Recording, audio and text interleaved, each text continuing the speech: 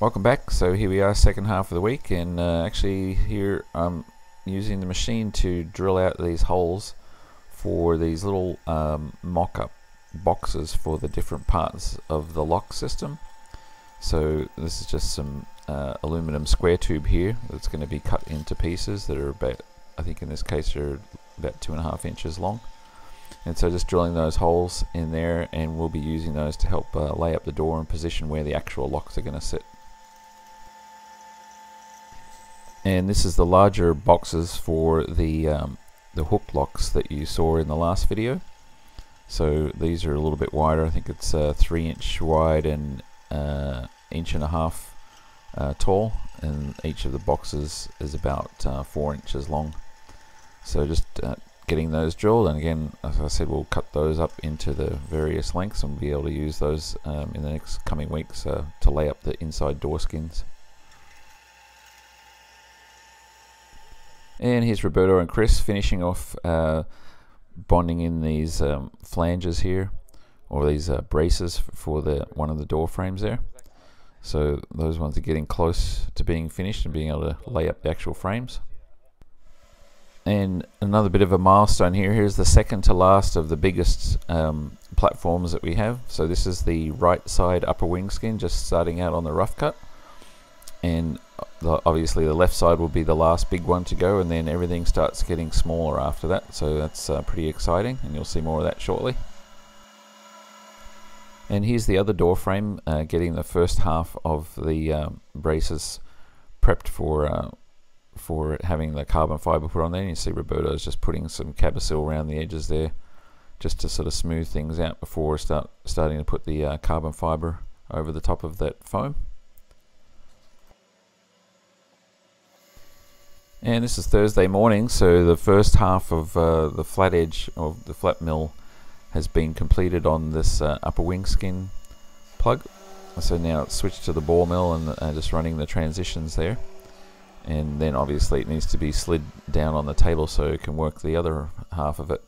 But there you can kind of see there's the leading edge of the wing, and it's wrapped around because the actual bonding joggle is underneath on the actual part, so you're not going to see that sort of on the front when it's laid up. And here's the first of those door frames with those new braces on there and the flanges. So Jeff's drilled some holes there and put some putting the bushings into place there. So you can see he's got the pins there through the holes, and now he's bonding these bushings into place. So bushing on either side, and then it gets some carbon fiber put over the top of that to just securely bond it so it won't come off. And then those holes can be used for aligning the two halves of the mold before it's laid up, and similar to what we've done on other two-piece molds already.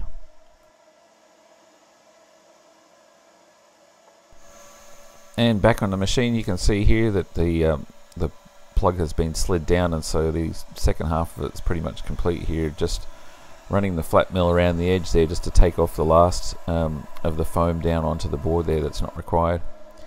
And there you can see most of it sort of cleaned off and around the edges and all prepped. And this is what happens when you're not paying attention to transition between tool paths. That bit actually went through there in the middle of the night and cut right through the plywood. Fortunately, it didn't hit the steel, which would have been a disaster. But anyway, sometimes I still make mistakes with this stuff. Anyway, so here's Devon working on the first of the lower wing skin plugs. You can see he's sanding there, getting that one further along. And here's the guys again, they're putting some cabosil around those bushings that Jeff put into place and getting ready to put some carbon fiber over those. And this is Zach sanding on the rear tank wall plug.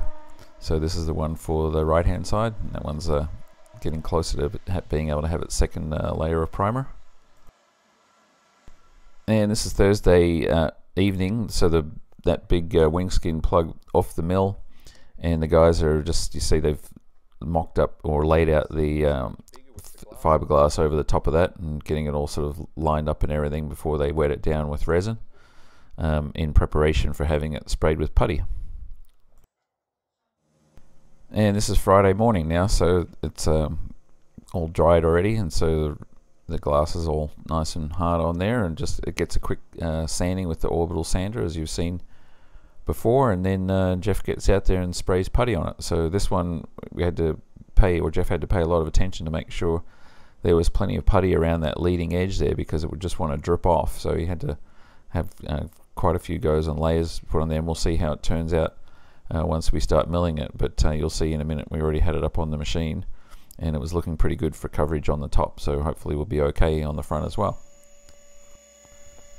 Okay, so here it is up on the machine, and this is the mill's just moving into position to run the first of the flange cuts here. So I've got the short 3/4 inch flat mill installed in the machine, and this is a new bit it's one of our older bits that's been resharpened, so it's always good when you put a nice sharp bit in there, so it's a little quieter when it's running and it makes less dust and just more shaving. So it's always exciting to see that, and you'll see here starting out nice clean cut there and big shavings coming off. That's the sign of a nice sharp bit.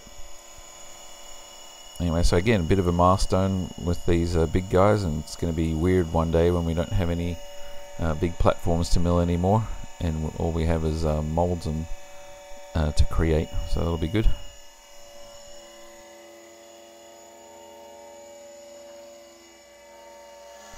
And this is a little bit further along, so the flanges are done on the first half, and now it's moved on to the top skin. And actually, the way I've broken it up, I do the top skin with a reasonable step over, and then the leading edge with a much tighter step over. And this is the seat mount for the front seats, the mold for that, and you see Devon has basically gone and put the braces in there, or Jeff cut them and Devon glassed them in there, so that one's done.